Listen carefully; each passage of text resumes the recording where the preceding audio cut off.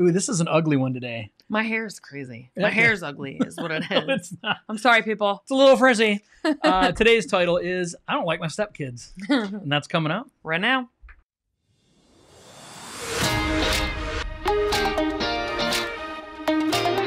Thank you so much for joining us on the Perfectly Blended Podcast. This podcast is for blended families, for couples that want to strengthen their marriage and want a brighter future.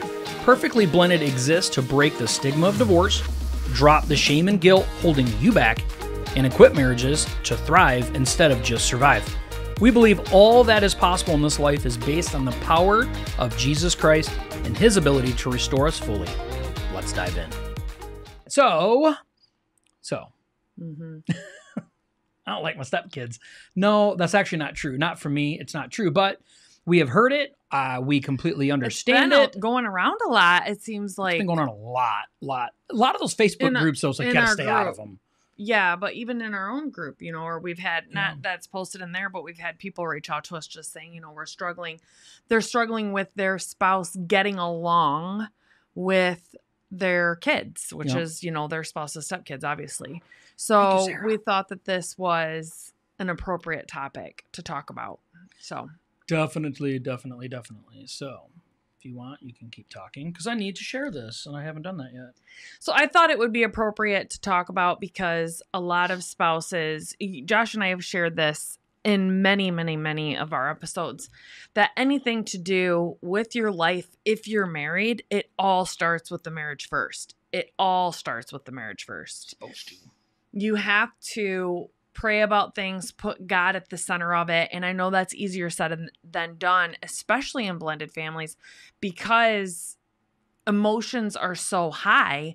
When you are in a nuclear family and your husband screams at your kids, you don't get the same type of feeling like it's their dad, it's their dad, whatever, type of thing. But when you're a mama bear and your husband, their stepdad starts yelling at them in that way, it's like, rah, type of thing that comes out. So this is definitely a hot topic to talk about. And there's some hard questions that you need to ask yourself. Yeah, for sure. I think, it does come down to it. And I think a lot of times it's hard for us.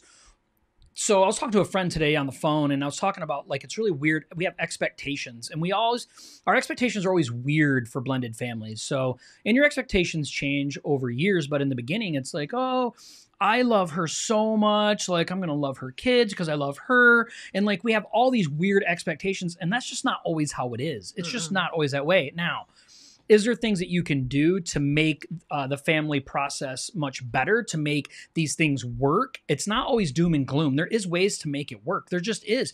And these are the hard things we want to talk about today. It's okay, so what things can we do? If we do feel like I don't like your kids or you don't like my kids, why? What can we do about that? There is things that we actually can do about it. There is things that you can take personal responsibility for in your family, in your blended family, and start putting it into play. And it's hard stuff. It's not easy stuff. So, setting your expectations right in the beginning is an important thing for blended families just in general. I was reading a Ron Deal blog today about that, and it was talking deeply about expectations in blended families. And a lot of times we jump into it just completely rose-colored glasses and just really don't see some of these problems coming. So, all right, you ready to kick it off? Mm-hmm. All right, you ready? Yeah. Look like you're about ready to swing on somebody with this lovely arm of hers. So yeah, her shoulder is completely messed up. She goes for an MRI soon, so we're gonna get it all figured out and find out she's bionic, and we just didn't even know it the whole time. I've just been in constant pain for a week and a half. She has. Pray for Christy and her arm. Yeah. All right. So the very first thing we want to talk about today is why don't they like your kids? I think that's a great question to ask yourself. Why doesn't my new spouse like my kids? Or you may just feel like they don't like them. Maybe they're just yelling at them all the time. So True. It's just a hard question to ask yourself. Why don't they? I wrote some things down for myself so I could remember, because there's two sides to this that you need to actually be honest with yourself. Are your kids spoiled? Are they entitled? Are they not treating your spouse with respect because they feel that they don't have to? Or is your spouse jealous? Maybe they don't have kids of their own. Are they jealous? Are they struggling with their own personal demons because they would like to have kids of their own and they're, the bonus parent? Are you too protective over your kids and they feel like they can't say anything to your kids, so they're actually uncomfortable in their own home because they're not allowed to share feelings about your kids at all, or feeling that your kids are being disrespectful to them? Those are questions that you need to ask yourself. And if your kids are spoiled and entitled or allowed to get away with things, or maybe you just don't discipline them at all, that's stuff that you need to consider as the parent. Yeah, I think it's really easy for us to look at somebody else's kids and then say, I would never let my kids get away with that. Right. But in reality, we're letting our kids get away with this stuff all the time. And I think it's so important that's why we always say that we need to follow the hierarchy of what God says for the family. And that is so important in blended families, even as hard as it seems. It's why it's important. So in the beginning, it's really important that you take your spouse's side first and say, okay, I'm not going to jump on my kid's side, even though it seems unfair right now. I'm going to jump on my spouse's side, and then I'm going to have good conversation and get to the bottom of it. Like, okay, why is it that my spouse is having a hard time with my child? Like, let's figure it out. Now, that doesn't always mean that the child is in the wrong. I mean, sometimes the other parent is in the wrong, and that's very possible. But like Christy said, there's other things maybe going on. There's underlying issues that you need to get to the bottom of it, and your child and your spouse are not going to be able to solve those problems. They just can't. It's not how it works in blended families. You have to solve the problem here and then carry it out to the children inside the home, because a lot of times kids do not respect the other parent. We're going to talk about that in a second, but they don't see the other parent as a parental figure. So they carry out things completely different to that person, and being spoiled or too outspoken. And you feel like, oh, I feel bad for my kid because they're part of this family now, and I'm going to allow them some leeway to be mean and nasty, and I'm going to kind of stay out of the way because I already feel bad. And you can't allow that to happen. It's just going to create a lot of tension between you and your spouse and your children and your spouse. Well, the honest answer too is the bio parent is going to bridge the gap regardless of what it is. Yep. So if you feel like your spouse is being too hard on your kids or not treating your kids correctly, that doesn't have anything to do with your kids, actually. That has everything to do with your marriage and stuff that you guys have to work out behind closed doors. Now, if your kids are being the disrespectful kids, you need to support your spouse in that aspect. And some ground rules need to be set up on how they should speak or treat or talk to them, to your significant other. That you guys can go behind closed doors and say, okay, if they're disrespectful, what do you feel like is the correct punishment? In our case, Josh was the stay-at-home dad, and 50% of the kids that were in the home were mine. So we had 4 kids, 2 were mine, 2 were his. And if I'm at work and he's disciplining my kids, we needed to work out, which we didn't in the beginning. We did not. So my kids, would be telling their dad, Big Josh is mean to me. He's just mean to me. He doesn't treat me right. And then my ex-husband's calling me like, you're not there. You don't know what he's doing and all this stuff. I mean, come to find out, he's just putting them in the corner like every other 10 minutes because my kids were just like super hyper all the time. But that still needed to be talked out and worked out. Like, listen, make them write sentences or make them. So then I still am trusting my spouse because I married him. I need to trust him. I am on the same team as him. Whether we're a blended family or not, spouses and marriages, you're the same team. So you need to have clear-cut guidelines on what that needs to look like for your kids. You can trust that. Yeah, I think if we went and we did took a poll, right? So we went to a Facebook group to blended families, and we took a poll and we said, in all honesty, women, how often do you think that your new spouse is mean to your children? And I bet every one of them would probably speak up and say, yeah, he's mean. He's mean. And we have to understand there's a lot of things going on here. Number one, the guy feels like he needs to move in and become an authoritative role, right? I'm the man. I'm the leader of the home. I need to get this right, which is not right. How it needs to be done differently, right? He is the leader of the home. There is things, but in a blended family, it's not like a nuclear family. It's not. We have to understand there's different ways to go about it. So guys need to say, okay, wait a minute. This isn't my job. I'm supposed to come in and be the rule. And we have a whole thing we did on parenting styles. This is a parenting style issue too. But the guys don't need to come in and be the iron fist and be like, I'm going to straighten these kids out so these kids act like my kids. Because I understand. That's why she's smirking, because that's kind of what I tried to do to a certain degree. I have a point. Okay. But, it is to a certain degree. It's like, no, I'm going to run this household the way that it should be ran. And so what ends up happening is the guy ends up being a lot harder on, the woman's kids because they don't act the same way, even if though they may, or may even act better, in those situations. So I think it's important why we say put the spouse first, to have those discussions, to get that type of stuff worked out. What's your point? My point is, in nuclear families, not always, but the majority of the time, the man is the iron fist. I mean, we all grew up with the mom that was like, just wait until your father comes home, and the kids were like, no. Yeah. So that's what makes it harder in blended families. In nuclear families, the majority, I don't need the women coming on here being like, not me, I'm the iron fist. And okay, I'm talking about the majority. The majority of even nuclear families, the dad is the iron fist, doesn't have the patience, doesn't have the loving thing. So in a blended family, it makes it even harder because men are typically the tougher, more diplomatic one in the family. And especially when you're dealing with younger kids, if their biological dad is still in the picture, they can go back and tell him. And in that bio dad's defense, he's not here. He doesn't know exactly, and kids can embellish. And so that's why you and your spouse have to be on the same page with the things, because the stepdad's probably feeling a little weird too. Like, it is his home. He's the man of the home. God has designed it that way. God, husband, wife. So he needs to be allowed to be the leader of the home. Yeah. You have to support that decision, but you have to be confident and agree with how he's going to be disciplining your kids. Again, that goes back. It's a marriage thing. It's a marriage thing. As long as you guys can work it out. Yeah, it always is.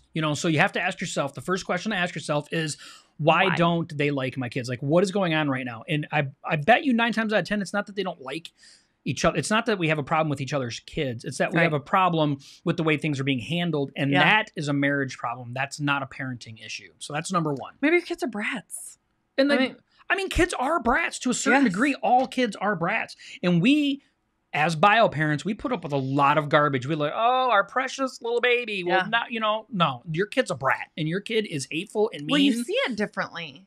You do. Like, if my kid did something and your kid did the exact same thing 5 months later, I wouldn't feel the same about it just naturally, not on purpose. Yeah. Like, if your kid would do something, I'd be like, oh my gosh, that little heathen, I cannot believe. But if my kid did it, I'm like, oh, he's probably struggling. Yeah. He's tired. Yeah. It's just the way that it is. It is just, it's true, isn't it? The way that it is. It is. And that's why it's important that you slow down and you talk to your spouse about it. If you see that your spouse is, that you feel being mean. Now, a lot of times we have to be very careful because being mean is very subjective. Yes. Like, oh, you're being mean. Like, I'm not being mean. You may think they're being mean because you don't discipline your kids at all. Yeah, right. And that's true, right? And that's the whole point, though, is you have to be open-minded and say, like, no, we need to have continued discussions about this. You may not solve it in one discussion, but make sure that you don't keep telling yourself, they hate my kid. This person hates my kid. They love me, but they hate my kids. And that's not it. It's a big communication issue is what it comes down to. Well, and it also goes back to if you guys are in your marriage and you don't allow your spouse to have a say, like if it's something continuously, like it's all the time, if it's all the time your spouse is upset by the way that what you're allowing your kids to get away with or the way that you're disciplining your kids, that's a huge thing. Like, it's not fair. Already, I screenshotted something as a step parent to keep in my phone today because we just shared it on one of our pages. But you're already grieving some. It says, being the bonus mom or dad sometimes means you don't get the first seat at the table and you'll have to grieve this. And it is true. The step parent already doesn't have a seat at the table. It's the bio parent's job to say, this is my marriage. My marriage comes first. So true. This is our household. And if my spouse is constantly upset because of the things my kids are getting away with, that is a me problem then. If it's what we do consistently that counts. And if it's a constant thing, that's me then. And that's something that we need to work out because my spouse should have a say in what affects my household when it comes to my kids. Yep. So the second thing we really want to talk about when we talk about like I don't like my stepkids is we really need to discuss the word respect. Oh yeah, I love this one. Respect. I love it. We actually did such a good job after probably the first year in our home because our exes tried to tell our kids so much and make our kids disrespect our home so much because they hated the fact that we were together, that when we finally, it took us about a year, this is when we came up with the chore board. And this is the things when we finally sat down, we started having family meetings and we started telling the kids, like, listen, we're not saying that you have to, he told his kids, I'm not saying you have to love Christy like you love your mom. And I'm not saying you have to love Big Josh like you have to love him. We're not saying that, but you will respect. Yep.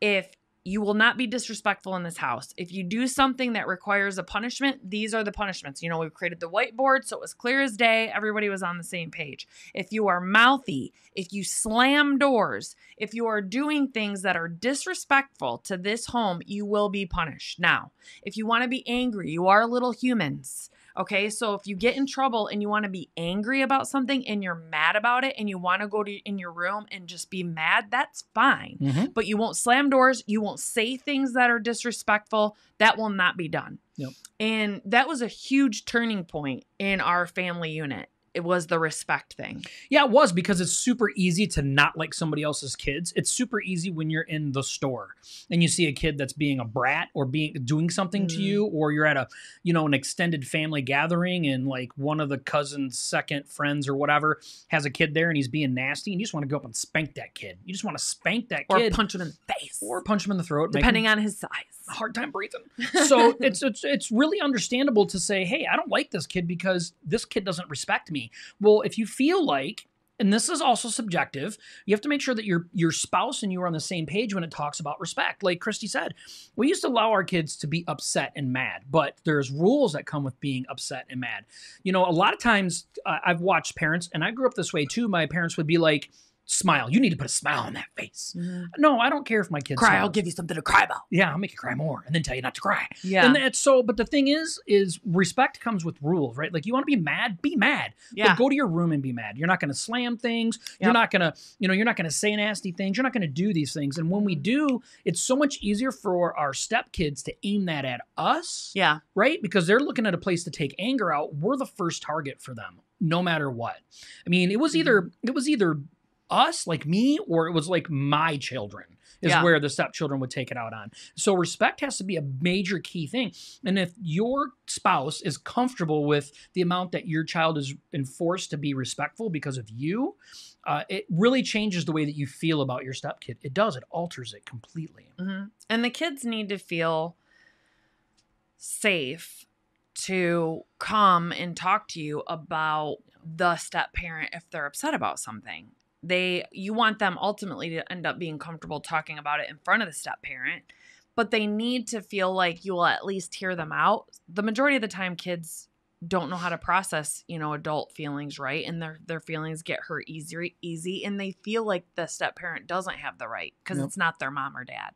So explaining it to them like a babysitter or an extended family member, like an aunt and an uncle, you are to be respectful to adults as the parental figure in the home. And that is biblical, respect your elders type of thing. And we're trying to do the right thing by you. That is important because the kids will need to express those feelings. If they feel like I can never go to my mom and talk to her about how Big Josh makes me mad, then they will never talk to me about it. I don't think that my kids ever did feel like that they were allowed to do that. Fortunately, he was the one that was at home with them the majority of the time. And we worked through all these things, and he wanted to be a better man, and we want to put God at the center of everything. So eventually it got to the point where they will say something to him, even in front of me, if they were upset about something. Yep. And then he'll work it out with them, or he'll see that they're upset about something and he goes and he addresses it with them and works it out with them and explains it to them and helps them walk through the process. He has a lot of patience when it comes to that. I don't, especially when it comes with kids. I struggle with that. Like, I want to go to them and say, what are you feeling? And they start telling me some sob story about that is childish and immature. I'm like, I don't care. Like, suck it up. Life isn't fair, And that was the face she uses too. So everybody's clear. So he was a lot more patient about it. And I loved that about him. He's that patient with me, you know, when it came to his kids. So, but respect, I hate it. I hate it. I hate it when people say respect has to be earned. No, that is not what God called us to do. God did not say only respect people that respect you. That is not what it's called to do. And so when we're teaching our kids, we need to be teaching our kids, you respect that person. No matter what. No matter what. I mean, we're not talking about the extenuating circumstances of somebody's being beat or someone is in a life-threatening situation. Right. The majority of families, you will respect that person. That is what we're called to do as Christians. No. Yeah, I'm going to read what Stacy wrote because I think this is really powerful and I think it's important. One of the first things I said to the boys was that they already have a mom and I'm not trying to be their mom or replace their mom. Chrissy says this all the time too, just like Stacy's saying, it's important that our children know that. They'll want to respect us if they don't think that we're trying to take place of the other parent, right? Of their other bio parent. We're not trying to take that place. It offers them up a gift of saying, hey, it's all right. Like, I know my place and I'm not trying to take over this, you know, but that doesn't mean that you get the right to disrespect me. And that's why having healthy conversations with your spouse and working out what is considered disrespect and both agreeing upon that and then allowing the bio parent to tell the children with you present, like, okay, these are the things that are disrespectful and these are the lines that you can't cross. And so that sets up a healthy boundaries and healthy rules for you and the children going into it and moving forward. So it's important. Respect has to be had. It really does. Has to be had.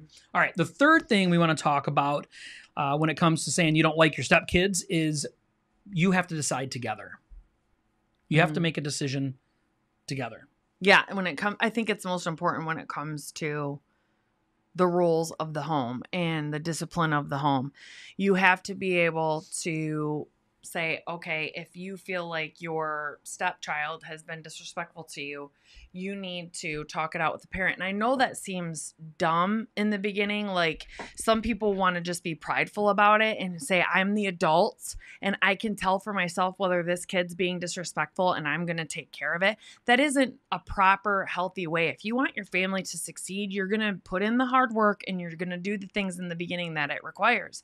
And it took a lot of bathroom talks for me to take him in the bathroom or him to take me in the bathroom and be like, listen, that I do not appreciate that. How are we going to work this out? And eventually, after you have so many of those, it does become a routine then. It does become an expectation. You don't always have to have those talks forever, but you need to in the beginning. A lot of times, every time you feel disrespectful, you have to do that if you want you guys to be successful. Yep. And if you're not willing to put that work in, you need to question yourself.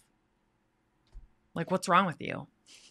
Do you want your family to be successful or not? Do you want to get divorced again? I mean, is that really what you want? Do you want to just be like, oh, no, things aren't going my way. I'm just going to get divorced. I've done it once. I'll do it again. God forgives all sins. No. Like, you need to make sure that your marriage is successful. You have to. And it is, I love decide together. And I think that's something that you should always say, am I making a decision? Okay, I need to decide together. Like, it should be something we constantly repeat to ourselves. And so what's going on? My arm. Oh, you keep looking back that way. Yeah, I think there's something like, is there a stretch it. ghost in here and I just don't know it? No. I don't know what's happening. Don't address it. Just go. Well, keep looking. My arm like is hurting. Like she's looking behind us like we're driving in a car. If you're listening to this, I'm sorry, because you would have never saw that and you would have never known. Anyway, so decide together is an important thing. And I think it is something that we have to constantly remind ourselves that the decisions that we normally are able to make in a nuclear family, a lot of times parents are like, it's so much different in a nuclear family. The decisions are different, are handled differently. But in a blended family, it's like you always have to decide everything together. Mm-hmm. And if you don't do that, there creates this major amount of tension. So if you feel like the other parent is parenting their kids and making all the decisions, and you don't feel like you're part of that, you automatically have this feeling of disconnect with everybody, including your stepkids.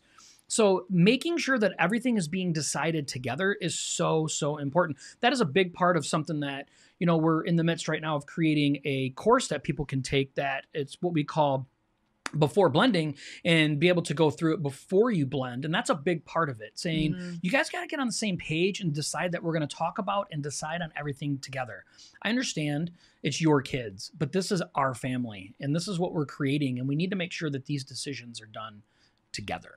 Even with the good things though, too. So when Josh and I first started dating, his daughter, I think, was like a junior or a sophomore. I don't remember.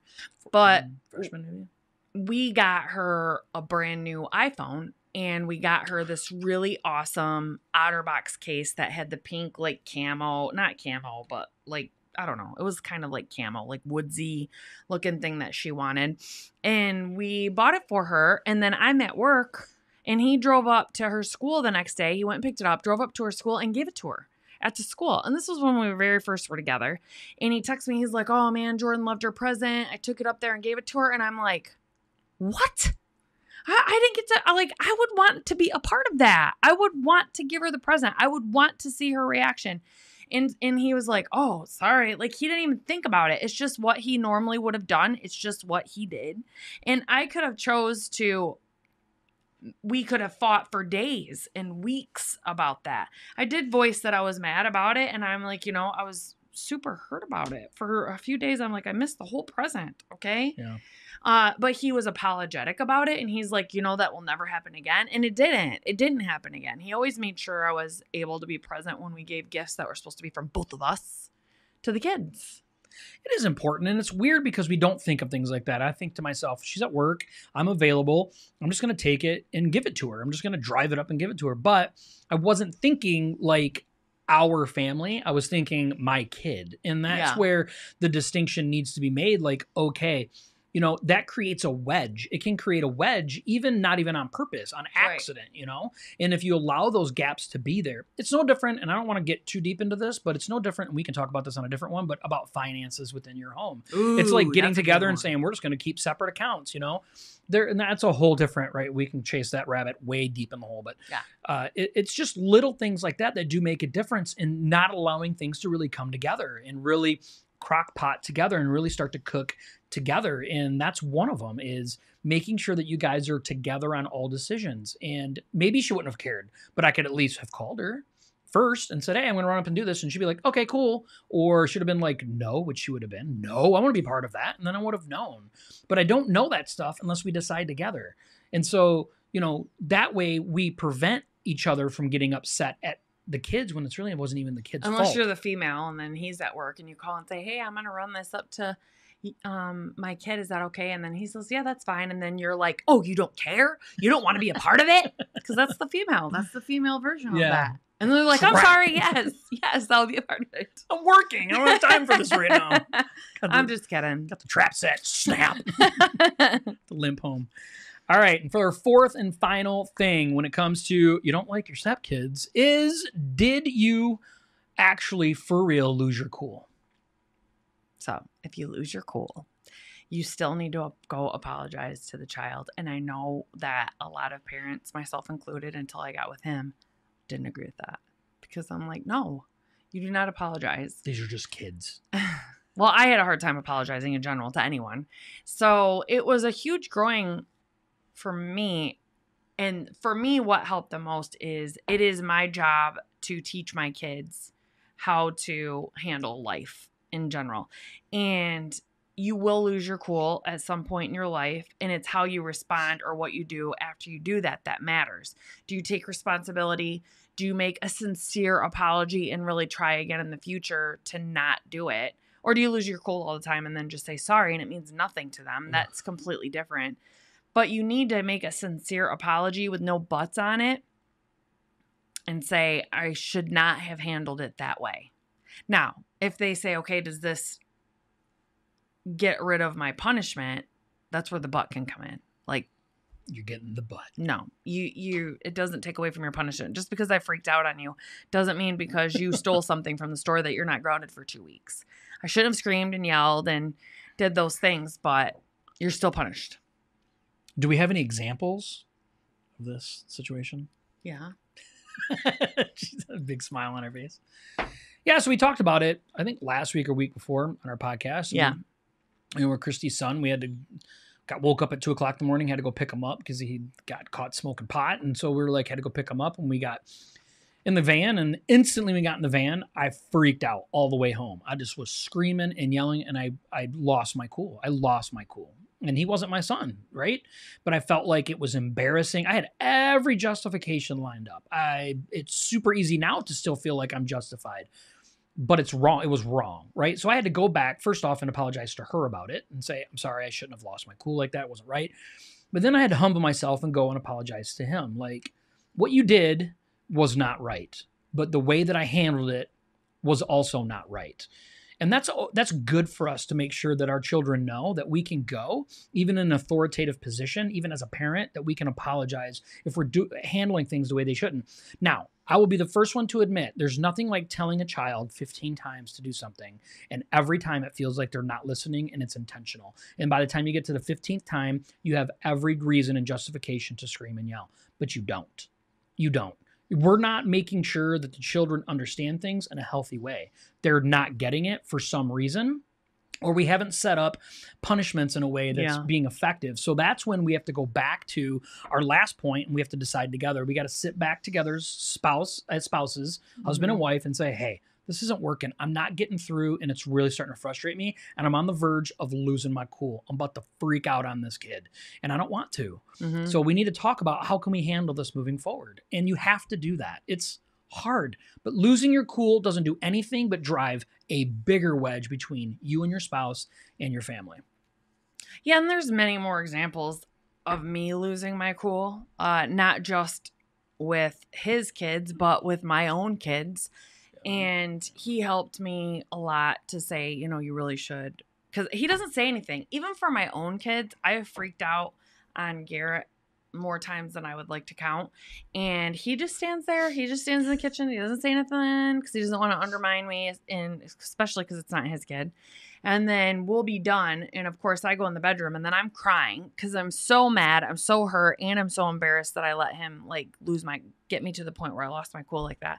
And he'll come in and I'll be like, was I in the wrong? You know, and there's been many times where he's like, yeah, you probably should go apologize and handle it this way. And nothing is worse than that.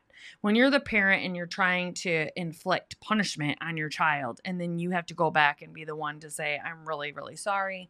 I shouldn't have yelled at you. And I have had to do that with his daughter. Yep. I've had to do that with his son. I've had to do it with my son, and I've had to do it with my youngest son.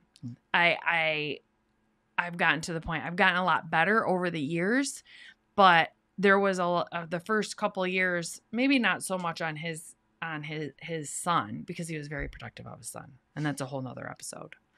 But on the other three kids, I would just freak out and then have to go back and apologize to them that I did that. I had a lot of growth though. Like we've shared before in our podcast, we're both recovering alcoholics.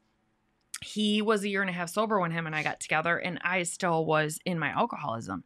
So I had to learn for the first time in my life to not be on antidepressants, to not be taking Xanax, to not be medicating myself with alcohol, and to deal with hard emotions and be a parent on top of that, be in a new blended family, have a newly found stepdaughter.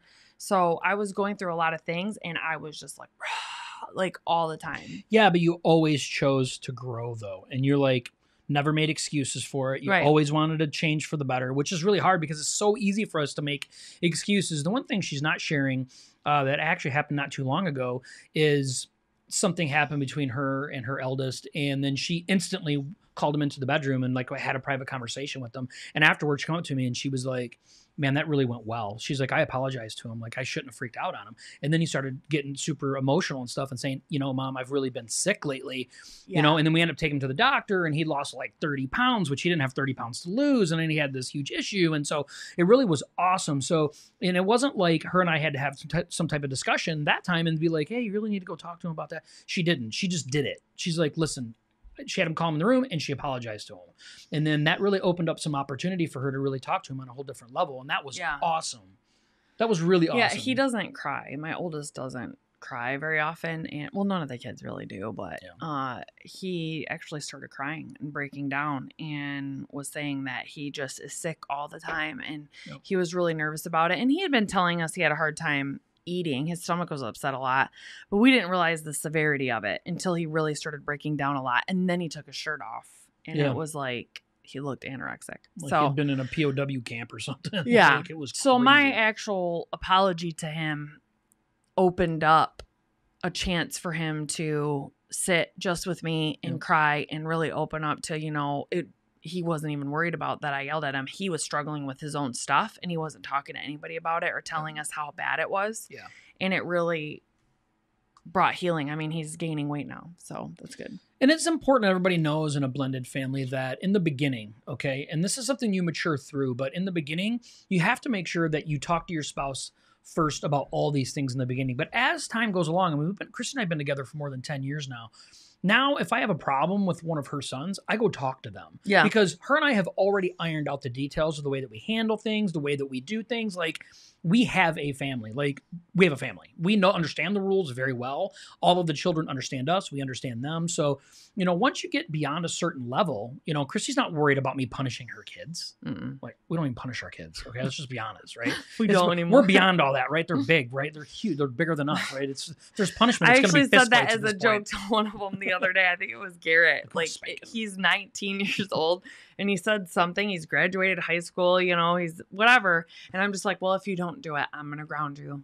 And I said it as a joke, but he's like, you're right. Yeah. Type of thing, because No, but it's still like there is still situations where we have to have conversations. And now it's just like Christy will just call my son up and have a discussion with them. Like, she doesn't need to preempt me and say, hey, I'm going to call your son, just letting you know. I mean, she always tells me stuff anyway, and I do the same with her just out of respect of our marriage and our relationship and our family. But as time goes on, there's a lot less of this stuff that you need to do. But if you do it in the beginning and you do it well, then you build trust within each other, and then you don't have to worry about not liking your stepkids or feeling like they're a child that you can't like, and I think that's really what it comes down to.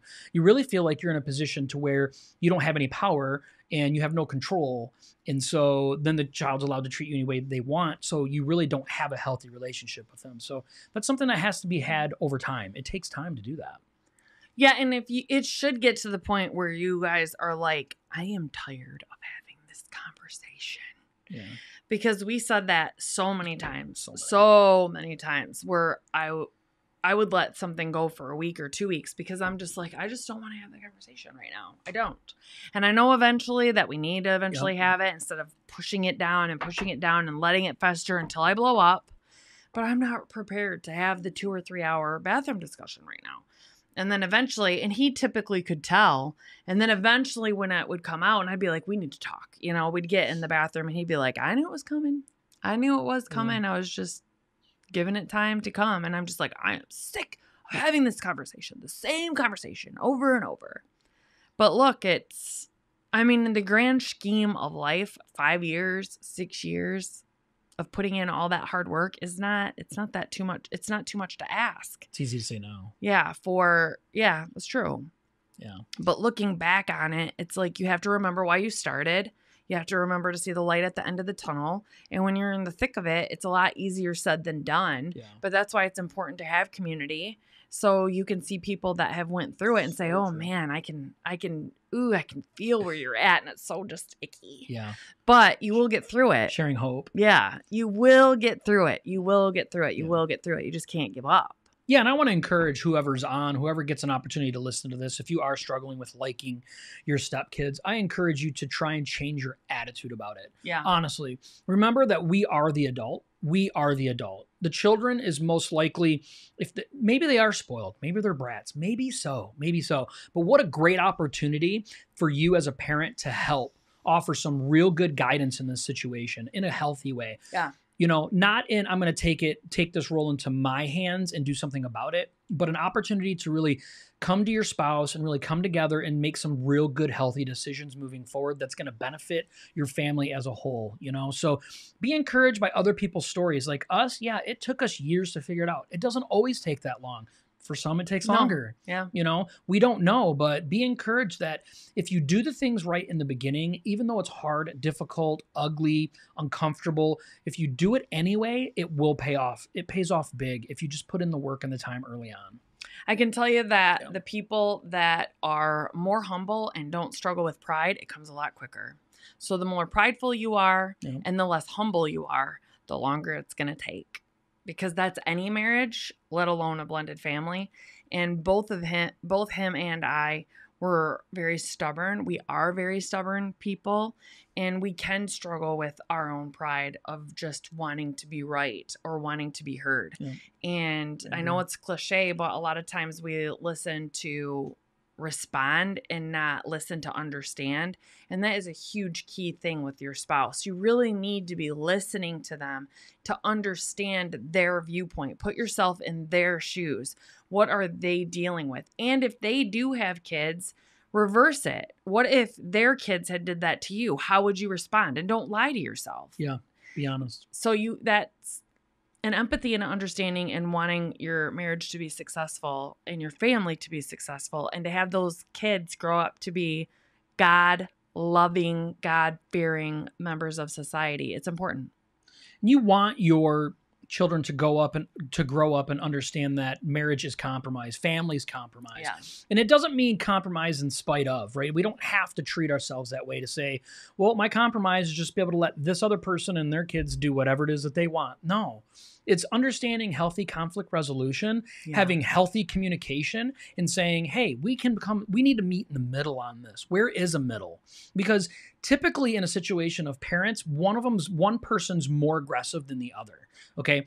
Unfortunately, in our situation, we're both pretty darn aggressive. Okay. I was just thinking like, who? Yeah. Ours. We are both pretty aggressive, but the beautiful thing that God has really shown us in our own marriage is each of us are soft at different times in our relationship, and we've been soft at different times, and it's been super helpful. And we've respected each other in that journey. So it's, understand that what God's trying to tell you in your current family. Don't think that it's about the other children and that you don't like them or that you dislike them. Think about what it is that you can pour into your marriage and into your family to make things work in a positive way. And that's typically some form of compromise. Mm-hmm. Right? Yes, I agree.